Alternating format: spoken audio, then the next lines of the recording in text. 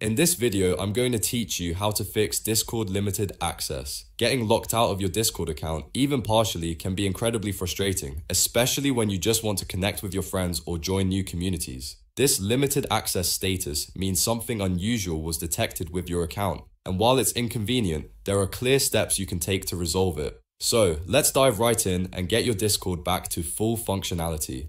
First things first, you need to confirm you're actually in limited access mode. When you log in, look for a red bar at the very top of your client. It will typically say something like, "Hey, something looks off with your account, so we limited your access." In this mode, you can still message existing friends, but you'll find yourself unable to send new friend requests, DM newly added friends, or join new servers. Knowing these restrictions helps you understand the situation. Once you've identified the limited access status, the next step is to look for a quick fix. If you're confident this action was a mistake, Discord often provides a direct way to regain access. You might see a Regain Access Here button directly within that red banner on your screen. Alternatively, if you try to join a new server and an error pops up, that notification might also contain a Regain Access Here link.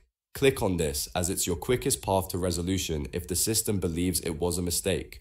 Now, if that Regain Access button doesn't work for you, don't worry, your next course of action is to submit an appeal directly to Discord support. You'll want to head over to Discord's official help center and look for the Submit a Request or Appeal option. When you're filling out the ticket, be very clear that you believe this is a mistake. Include all relevant details like your account email, username, recent activity, and the devices you've used. If you think you might have done something unusual that triggered it, like sending many friend requests quickly or logging in from new devices, mention that too. The more information you provide, the better.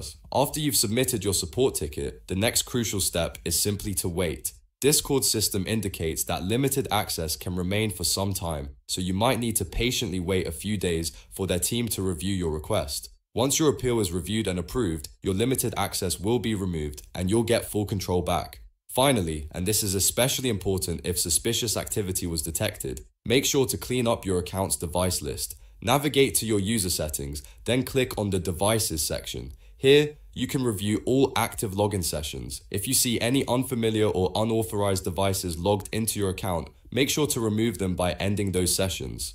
This helps secure your account and can prevent future issues.